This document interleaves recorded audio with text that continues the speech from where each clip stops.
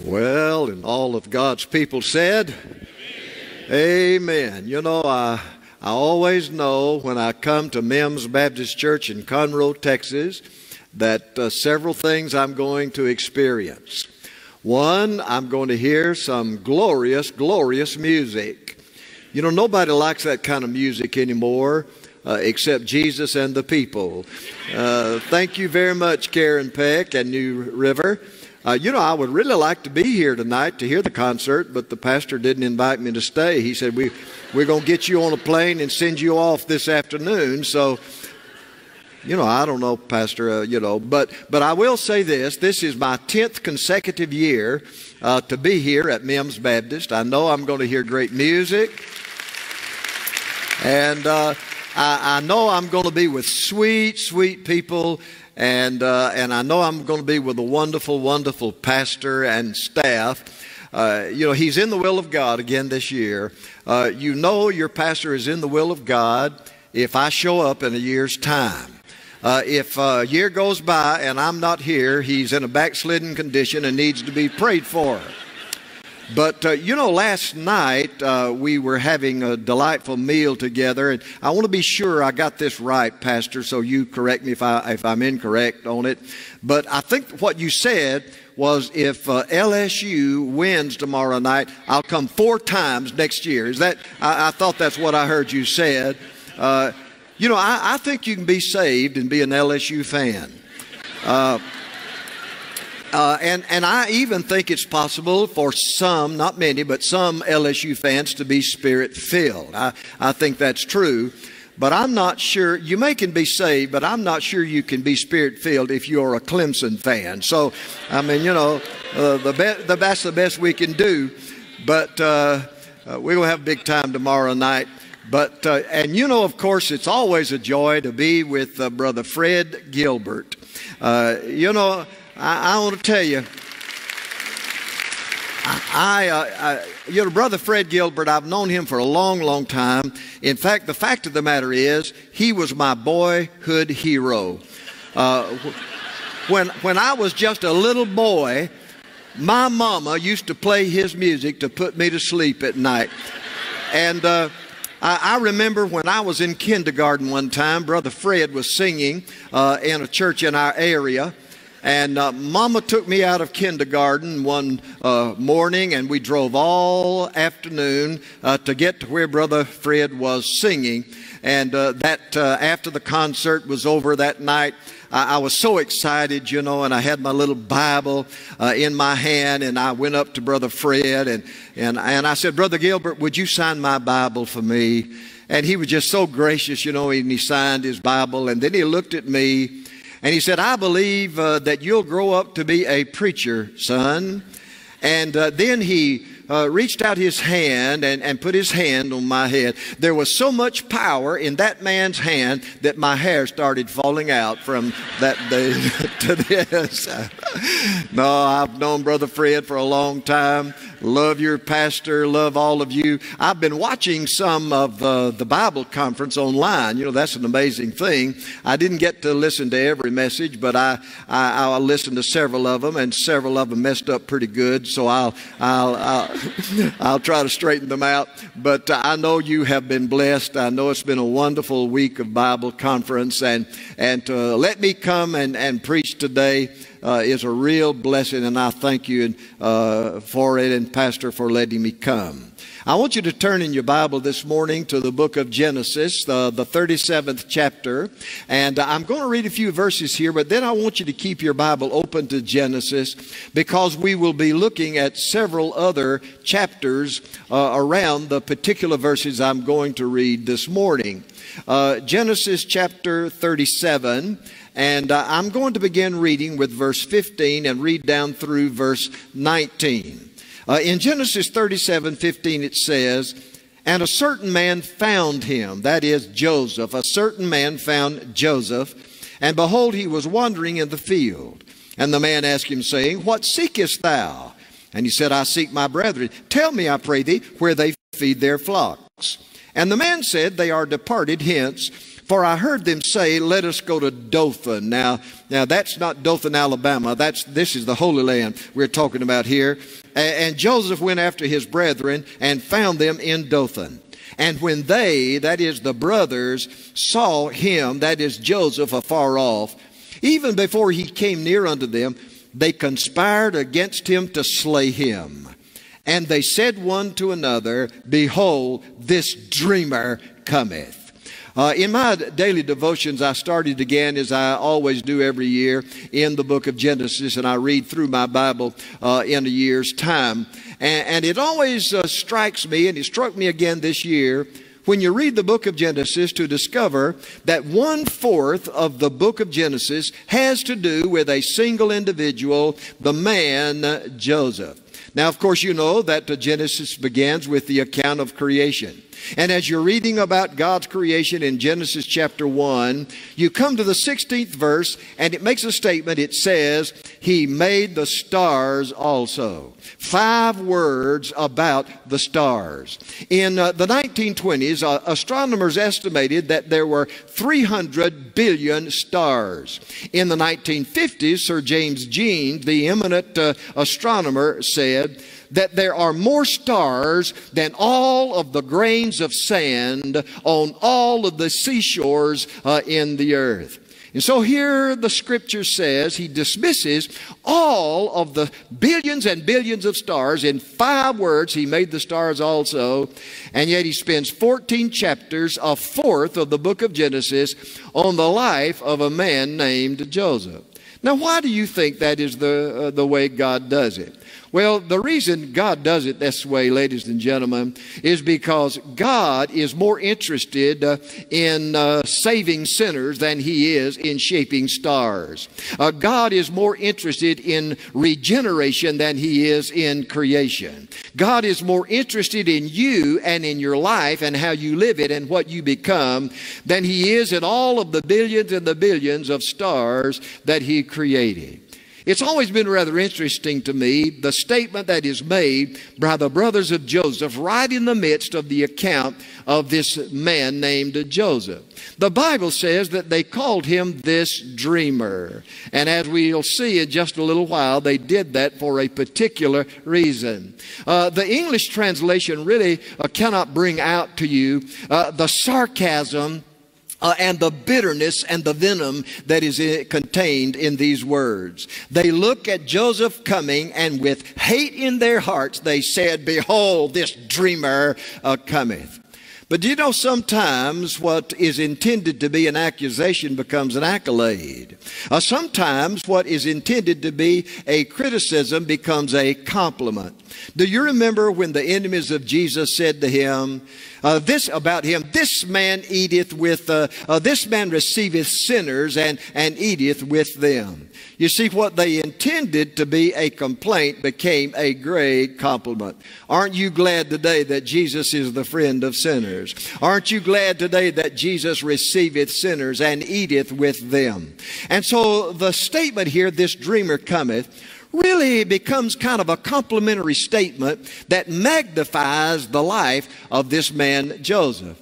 And so what I want to do for a little while this morning, I want to just take the main themes and the main scenes of the life of Joseph and build those scenes around this dreamer.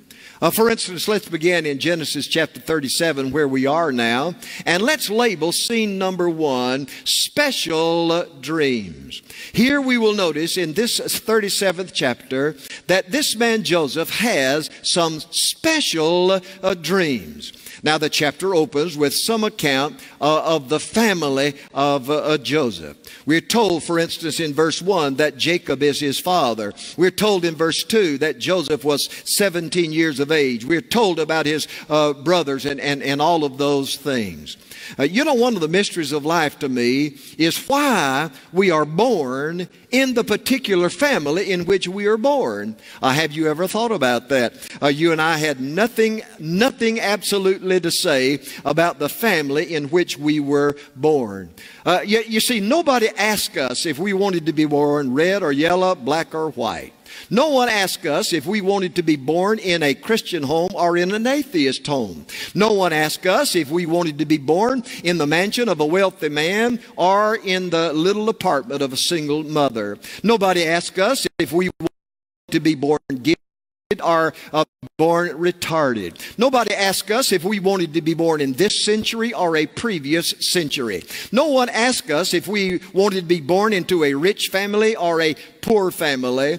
None of us had any choice about the family in which we were born. And sometimes that can be a difficulty. But ladies and gentlemen, just let me remind you that God is too wise to make a mistake, and God is too loving to be unkind. God has a reason for the particular family in which you were born. Now, the family of Joseph probably is kind of like most of your families and all of our families. It had its good points. You see, he was born into the family of a man named Jacob, one of the great heroes, Abraham, Isaac, and Jacob. And there are many of you this morning, and you were born into a family of faith. You were born into a Christian home. You have a Christian mom and a Christian dad. What a blessing that is. I hope you're thankful this morning if you had the privilege of being born in a Christian family. But then there are others of you, and you were not born in a Christian family. And you were born in a family that had a multitude and still has a multitude of problems today.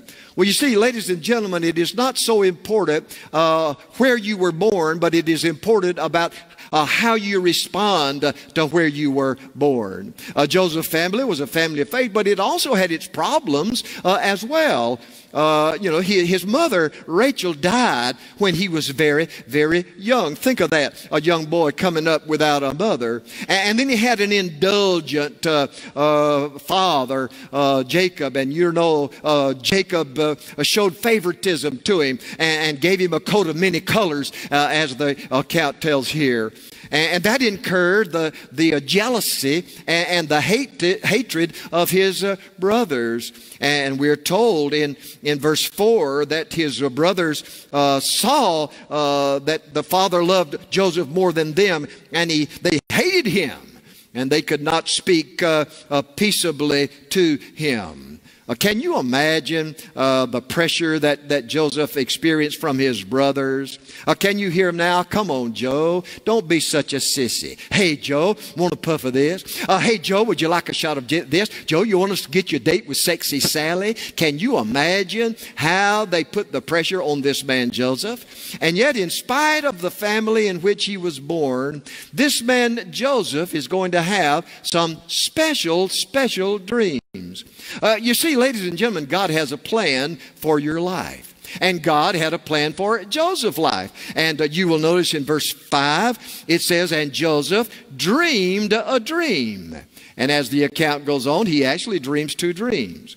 He dreams the story, the dream of the sheaves. You remember that? And all of the others' sheaves bowed down before his. That really made him popular with his brothers. And then he had a dream about the stars, the sun and the moon and the stars. And they all bowed down and did obeisance to him. That made them really like him, didn't they, as well?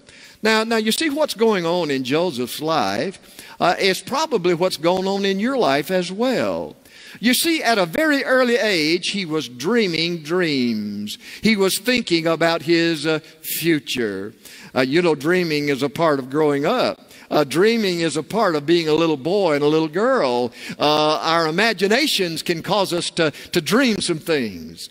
I heard about a little boy one day came running in to his mom and said, Mom, there's a bear out in the yard. And scared Mama, and she ran and looked at the window. And out there in the yard was a scrawny little dog. And she said, son, you go upstairs and you tell God the lie that you told, and don't you come down until God forgives you. Well, the little boy went up there, and just in a little bit, the little boy came right back down, and she said, son, did you tell God what you had said? He said, yes, Mama, I did. She said, well, what did God tell you? And the little boy said, well, Mama, God said, don't feel bad about it. He thought it was a bear first time he saw it too. And so, we dream dreams, don't we? I heard about a boy who had been dating his girl forever, and she was waiting for a proposal, you know, and one night, they on a date, he said to her, he said, last night I dreamed I proposed to you. What in the world do you think that means? She said, I think it means you got more sense of sleep than when you're awake. We dream dreams. And I look back on my life and I remember some dreams I had when I was a little boy. I remember I had a pet chicken one time. And I loved that little pet chicken, but the pet chicken died. And so I took the little dead chicken and I put it in a cigar box. And I got my little friends in the neighborhood and we went up to the church nearby and we walked in and I put the chicken down there on the communion table. And I got in behind that pulpit and I preached a chicken funeral. And I preached that chicken right into heaven. Never dreaming that I was having dreams that God was preparing me for what He wanted me to do in my life. Oh, if you're dreaming some big dreams today, make them special dreams. You see, the Bible says God has a will. God has a plan for your life. And Romans 12:2 says it is God's acceptable and perfect will of God for you. Make up your mind this morning that you want to do the will of God. Make up your mind that for your life it's the will of God. Nothing less, nothing more, nothing else. Dream big dreams. Who knows what God may do for your life if you'll dream some big dreams for God. Now, you know, when you dream big dreams and make up your mind you want to do the will of God and nothing else but the will of God, when you do that, everything, then when you say yes to God, then everything's fine, isn't it? Well, not necessarily. Because we move to the next scene here and we have the account of the brothers of Joseph. And Joseph's father sent him out to find those brothers, and he finds them and they see him coming and they say with all the sarcasm and hatred they can, "Behold, this dreamer cometh." And when he gets to them with a howl of rage, they leap upon him like a pack of wild dogs. And they tear off that despised coat and they wrestle him to the ground and then they roll him into the pit. And they said, "We'll just leave him there and we'll kill him soon later on." And then you know the account. The Bible tells us that a group of merchants come along, some Midianites, and they're on their way down into Egypt. You know the story. I won't go into all of the details of it. But when the merchants came along, the brothers of Joseph said, "Hey, we got a strong boy down in that pit, make a good slave down in Egypt. How would you like to have it?" He said, "Well, pull him up. Let's take a look at him." And they get old Joseph up, and I can see him now. Can't you? They're checking his teeth out. See if he's got good teeth. And they're checking his feet out. You know, is he going to be able to work? And they said, "What do you want for this boy?" And they said, "Well, we want 50 pieces of silver." 50 pieces of silver? That's an outrage. I'll not give you a dime more than 10 pieces of silver. And they haggled a little while. And then the next thing you know, they have sold Joseph, as the scripture tells us in verse 28, for 20 pieces of silver, and they brought Joseph into Egypt. Can you see it now as the slave traders are hauling Joseph away? Can you see those brothers and they say, "Bye-bye, Joey boy, sweet dreams." Special dreams. But now let's move to scene number 2. Turn in your Bible over to Genesis chapter 39. Look at Genesis chapter 39. And I want to call this scene Shattered Dreams. Oh, what a journey it must have been. Young Joseph is strapped to the side of a covered wagon of the slave traders. And he can hear the crack of the whip over his head as the slave masters make their way down into Egypt. And scattered along behind the wagon are the pieces of the shattered dreams of a young boy named Joseph. Do I speak to someone in this room this morning and you hold in your hands today some shattered dreams? Do I speak to someone in midlife today, and when you were a young person at a camp somewhere or in a service somewhere, you committed your life to the Lord and you had special dreams, but things haven't turned out the way you intended them to be, and you are holding in your hands in this service this morning the shattered dreams of what might have been. Now I want you to follow these shattered dreams. If you read Genesis chapter 39 carefully, you just can't miss the fact that there is a phrase that is repeated 4 times in this chapter. Notice in your Bible in Genesis 39. Look at what it says in verse 2, and the Lord was with Joseph. Look at what it says in verse 3, and the master saw that the Lord was with him. Now, drop down toward the end of the chapter and look, if you will, at verse 21. And notice what it says in verse 21. And the Lord was with Joseph. Look at verse 23. Because the Lord was with him. In Hebrew narrative, there is a rhetorical device known as inclusio. Which means that sometimes when the Holy Spirit wants to underscore or underline something and make it prominent, what the Holy Spirit does is put it in the beginning of the passage and put it at the end of the passage, inclusio. And it calls attention to what rhetoricians call the meta-narrative. That is the overriding story in what is getting ready to be told. In fact, in Acts chapter 7, verse 9, when the Bible in the New Testament is going to tell the story of Joseph, it says, God was with him. Did you know somewhere in the Bible there's a verse that wraps up your life?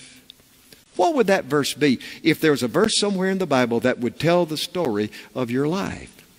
But now keep in mind, as we move through the successive stages of this scene, keep in mind that in all of them, the Lord is with Joseph. The chapter begins with complication. Look at verse 1 in 39. Joseph was brought down to Egypt, and Potiphar, an officer of Pharaoh, captain of the guard, an Egyptian, bought him of the hands of the Ishmaelites, which had brought him down hither. And the Lord was with Joseph. He was a prosperous man. He was in the house of his master, and his master saw that the Lord was with him, and that the Lord made all that he did to prosper in his hand. He comes down to Egypt. They put him up on the slave block. Joseph probably was imagining, who is going to get me? And the bids begin to come in on who will buy him as a slave. And the highest bidder is a man named Potiphar, who is head of the Pharaoh's secret service, the Pharaoh's Gestapo, the Pharaoh's executioners. Did you know that is exactly, look, young people, I heard one of the, Steve Gaines making reference to your young people who were sitting over here in the conference. I don't know where the young people are right now, but young people, that is exactly what the devil wants to do to you. The devil wants to put you on the bargain counter down in the basement of life and label you soiled, cheapened, and sold to the lowest bidder. Young ladies, the devil wants to get you to hook up with some old boy somewhere who will wreck and will ruin your life. Be very, very careful of the bargains that the devil offers to you. And so Joseph is sold into Potiphar's house. Now what's Joseph going to do? I mean, things aren't looking real good in Joseph's life right now, are they? He had special dreams, and now he's a slave down there in in Egypt, and the Potiphar has bought him, and things don't look too good. You know what Joseph does? Joseph does exactly what we ought to do. He just makes up his mind. He's just going to do the best he can where he is, and that the Lord is with him, and that somehow God's going to work out a plan. Ladies and gentlemen, you can't always control what happens to you, but you can control how you respond to what happens to you. Take the circumstances and the complications of your life, and instead of making them a stumbling stone, make them a stepping stone. Let the things that happen to you make you better and not make you bitter. He just decides he'll do the best he can. And the next thing you know, he's in charge of the whole house. And old Potiphar goes down to Starbucks for the afternoon coffee with his buddies. and he's talking to him. He said, he said, I don't understand it. I don't know what it's all about.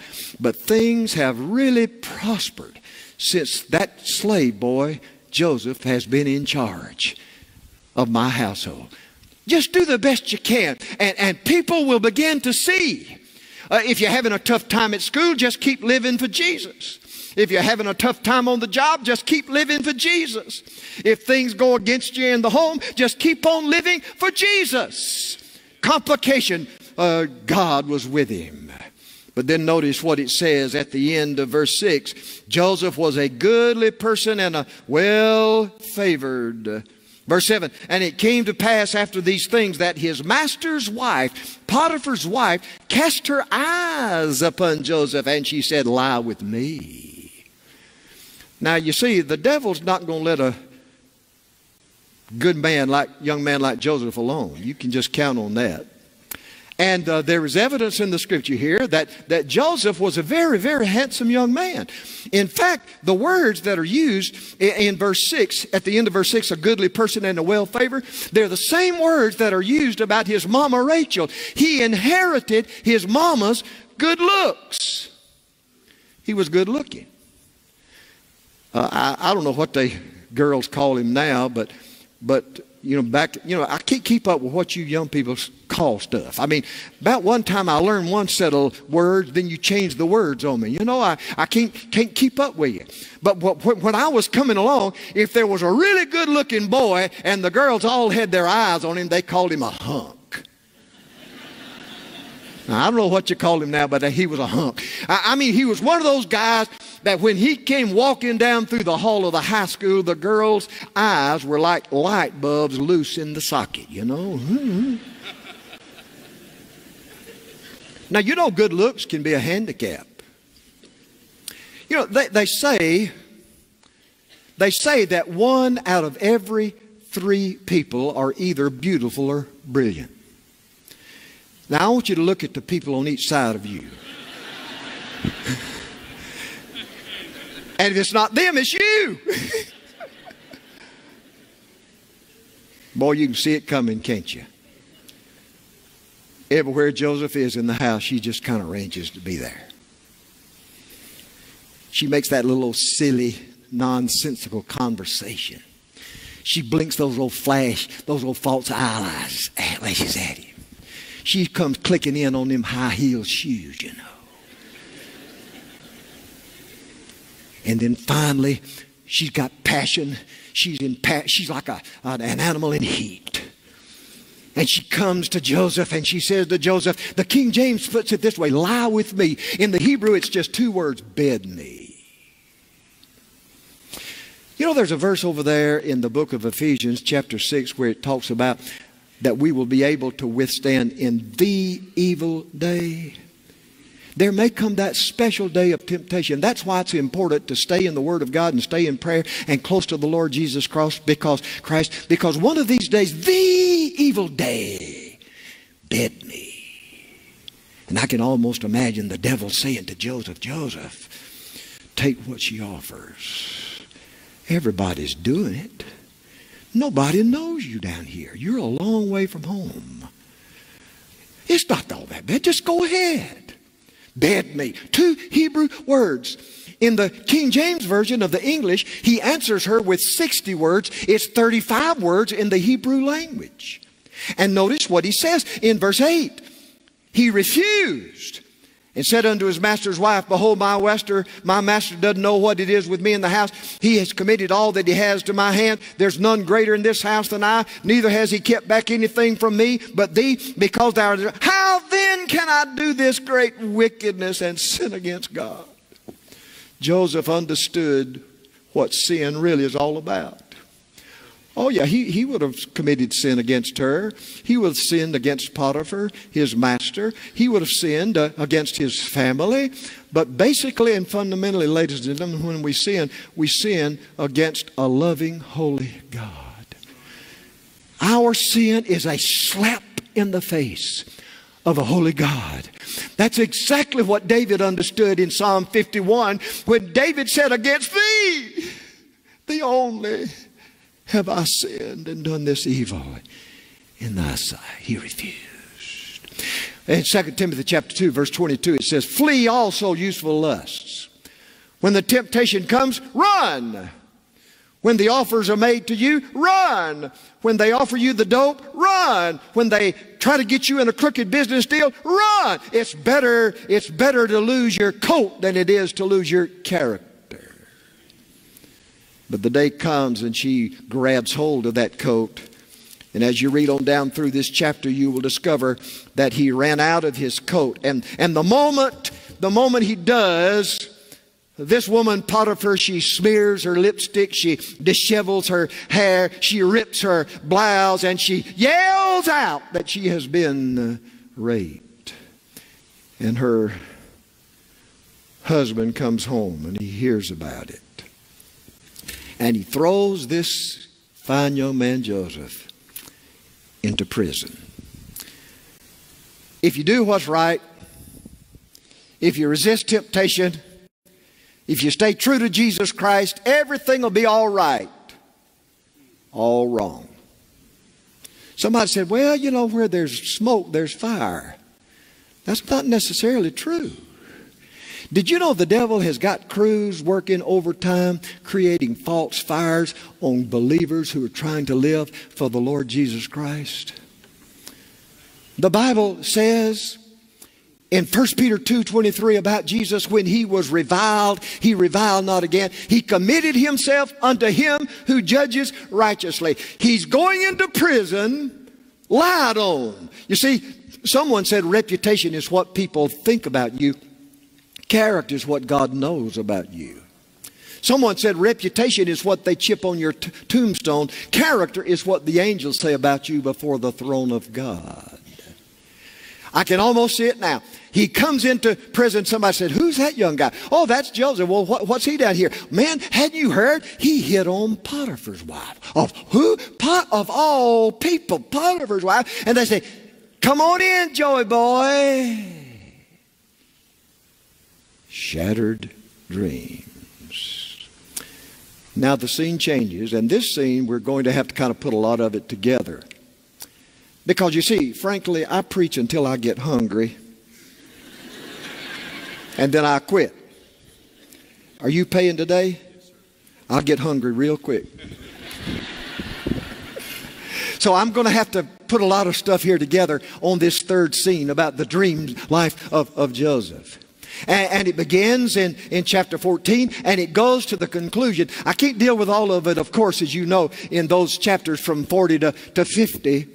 But I want you to just see now what's happening in the life of Joseph. Joseph goes down into the prison, and at the end of chapter 39, it says that the keeper of the prison put all the prisoners in Joseph. They estimate that Joseph probably was in prison, falsely accused for 10 years. And he was so faithful down there that the keeper of the prison just put all the prisoners unto him. And you see in verse 23, because the Lord was with him. Now we move to the third scene in chapter 40. I said he probably was there about 10 years. And then on a day, the butler and the baker of Pharaoh come down, and they're brought down there because of some offenses against Pharaoh. And they come down there and they have some dreams. And I can see them that day. They come to Joseph and they say, Joseph, have you ever dreamed? And Joseph said, yeah, I used to dream some dreams. But it's been a long time. My dreams are way back there in the past. And they told him the dreams. You know the dreams. You know the result. For one of them, the butler, it was good news, and he was restored to service in the Pharaoh's house. For the baker, it was bad news, and he was hanged thereafter. And as the butler makes his way out, notice what it says in verse 14. Notice what Joseph said. Joseph said, think on me when it shall be well with thee. Show kindness, I pray thee, to me. Make mention of me unto Pharaoh. And I can almost hear the butler as he walks and says, yeah, you can count on me, Joe. I'll put in a good word for you. But he didn't. He totally forgot. Does ingratitude ever bother you? I mean, you do something for somebody and they just don't even bother to thank you. You ever wondered how God must feel? God is so good to us. And we're like the 9. We're like the 9 lepers who didn't come back to thank Jesus. Have you thanked Jesus lately for what he's done for you? I heard about an old farmer who was at the sale barn there one day, went into the restaurant there to eat. And there were some mean boys sitting in there. And the old farmer, as he got ready to eat his meal, he bowed his head and had a prayer. And the boys thought that was so funny. And when he finished his prayer, one of the boys said, "Hey, farmer guy, does everybody where you come from bow their head when they eat?" And the old farmer never missed a lick. He said, "Everybody but the hogs." Don't be a hog. When's the last time you thanked God for saving you? When's the last time you thank God for giving you a faithful mate? When's the last time you thank God for giving you a Christian family? When's the last time you thank God for giving you a wonderful church like you have in this place here? But he forgot him. They say probably it was 2 full years. Well, verse 41, in chapter 41, verse 1. It came to pass at the end of 2 full years, Pharaoh dreamed a dream. And he brings in, he dreams, you know the dreams, it's about the cows and it's corn and all of that kind of stuff. And he brings in all of the experts, all of his cabinet. And in verse 8, he said, all the wise men thereof, and Pharaoh told him his dream. There was none that could interpret them unto Pharaoh. Not a Listen, ladies and gentlemen, I'm not trying to be political here, and I'm not going to be political here, but I will just tell you today that the answers to the problem we face in America are not in the White House, they're in the church house. I have a feeling if you took all the politicians in Washington and put them end to end, you'd never reach a conclusion. I heard about a politician got on a plane, you know, he said, I think I'll throw $10 out the plane and make 10 voters happy. Then a bit later on he said, I think I'll throw $20 out and make 20 voters happy. One passenger said, why don't you jump out and make all the voters happy? Ladies and gentlemen, I believe in the Declaration of Independence. I believe in the Constitution. But the answers to the problems we face in America are found in this book I hold in my hand, the precious Word of the living God. We need revival in America, ladies. Bless your heart. But then, about that time, the butler said, man, I forgot all about him. And notice what he says in verse 9. The chief butler says, I do remember my faults today. Oh, I forgot all about him. There is a young man down there in prison who interpreted my dream, and he can interpret dreams. And the Pharaoh said, well, what is his name? He said, let me think, what was his name? Oh yeah, his name was Joseph. Boy, about that time, Potiphar's eyes shot up, and a cold chill ran down his back. Now here's Joseph. He's down there in prison. Been there 12 years. Do you think he had any idea when he started work that morning down in the prison that before the day was over he was going to be the prime minister of all of Egypt? I see him down there. He's just being faithful. That's what you need to do. Just keep on being faithful. You say, well, preacher, what are you tagging this third stage? First stage number 1 is the special dreams. Stage number 2 are shattered dreams. Oh, I forgot. This stage is sweet dreams. Pharaoh's assistant comes down there to Joseph, said, Joseph, shave, put you on some good clothes. We're going to see Pharaoh. Joseph, go to see who? Pharaoh. Why does he want to see? Man, I don't know why he wants to see you. Get your censer razor blade out and get a shave and put on the best clothes you got. You want to get me beheaded? And the next thing you know, boom, there he stands in front of the mightiest ruler in the world, with muscular banded arms, with the double crown upon his head. And there in front of him is a slave boy named Joseph. And the Pharaoh said, hey, they tell me you can interpret dreams. And the devil leans over on the shoulder of Joseph and said, now watch, Joe. Now listen, Joe, don't pull none of this religion stuff on here now. This is an important man. Don't you be talking about God now to this man. But did you see what Joseph said? Joseph said in verse 16 of chapter, it's not in me. God shall give Pharaoh an answer of peace. Ladies and gentlemen, whatever your heart's full of is eventually what you'll talk about. The psalmist said in Psalm 119 verse 46, I will speak of thy testimonies also before kings. You'll witness when you're full of Jesus.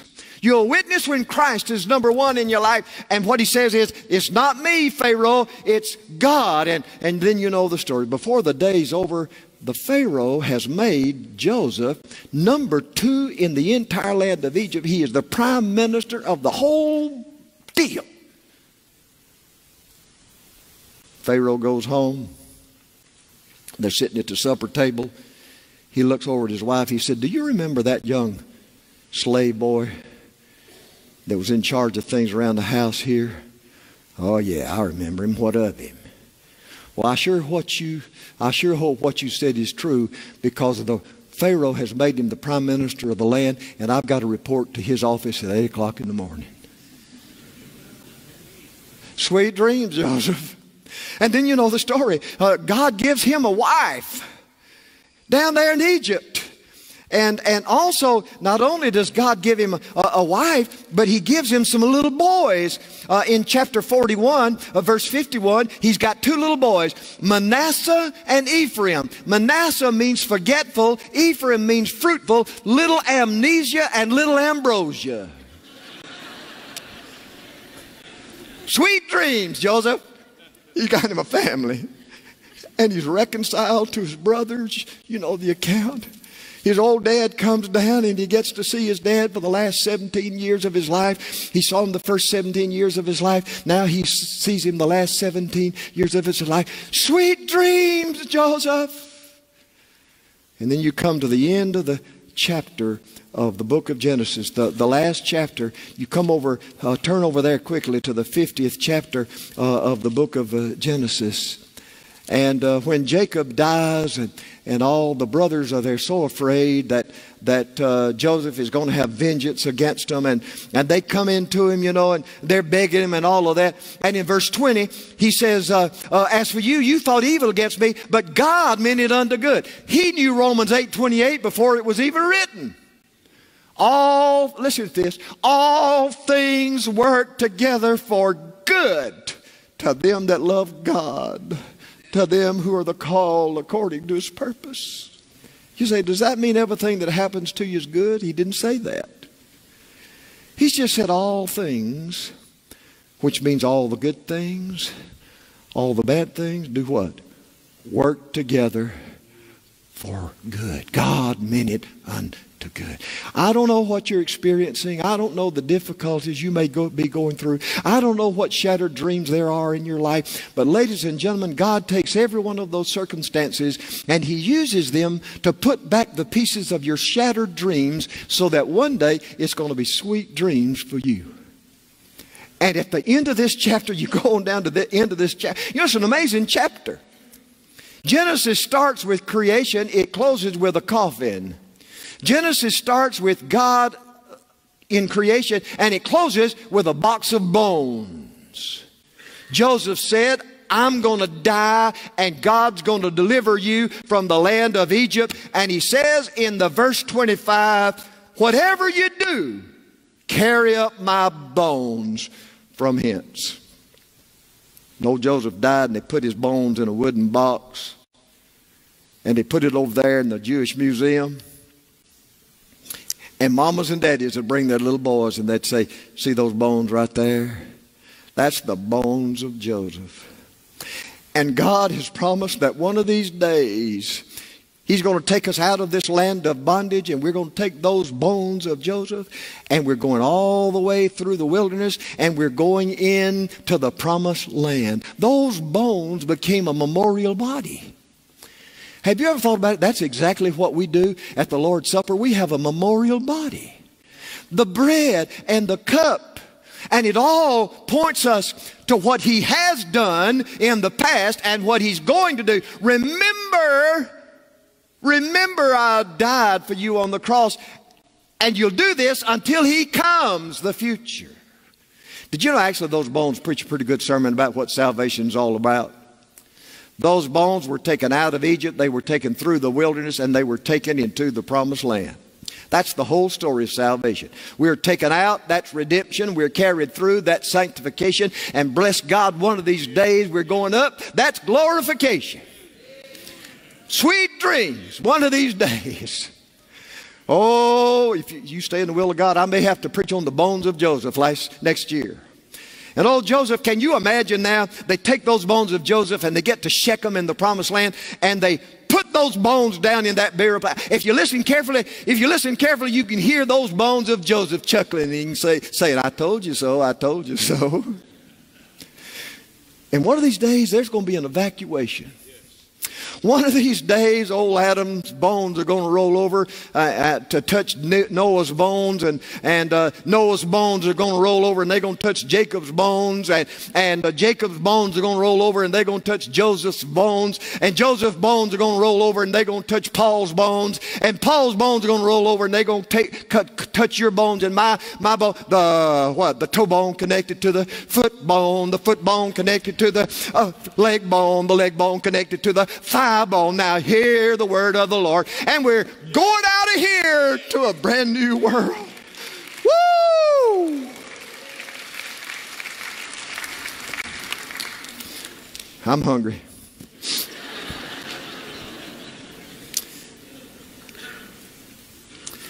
Let me tell you what, friend, the greatest thing you could ever do in your life today, if you've never been saved, is to walk down one of these aisles, give your hand to the preacher or whoever receives you and say, I want this Jesus that the preacher's been talking about this morning. I want to be saved. I want to give my life to the Lord. If you're here and you need to be saved, in a moment when we stand and when we sing, I'm going to ask you to just leave wherever you are, balcony, right, everything leads down here at the front, all these aisles. Just come to whoever sees you, say, I want to be saved. And they'll help you. Somebody been saved here and you want to join the church. You need to. You need to be baptized like this person was today. Just come down and say, I've been saved. I want to be baptized. Some of you ought to join Mims Baptist Church. I'd join if I lived here. Just come say, I want to join the church. You know, I've visited people in Jacksonville and everywhere else, you know, and I'd talk to them about being saved, and if they're saved, I'd talk to them about church membership, and they'd say, well, you know, we belong, and we're not sure, you know, we've moved down here from old Pine Tucky up there in Georgia, and we're not don't know how long we're going to be here. And I said, well, how long have you been here? 20 years. You moved your furniture, didn't you, when you came to Conroe? Join a church. Get in a church.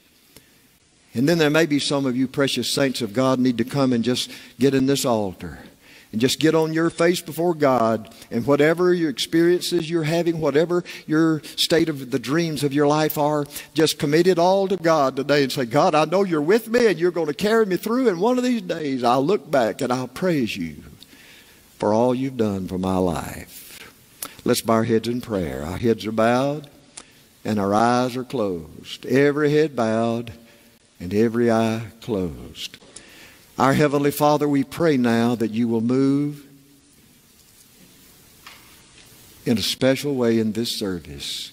Have your own way in the invitation in Jesus' name. Amen. You've heard the invitation I have presented. If God has spoken to you on any of those points that I have brought up or something else, when we stand in a moment and the music begins, I want you to leave wherever you are and come and make that decision. Could we all stand together now? All of us standing. And as this invitation is sung, step into the nearest aisle and come quickly. We won't tarry long. Come quickly right now.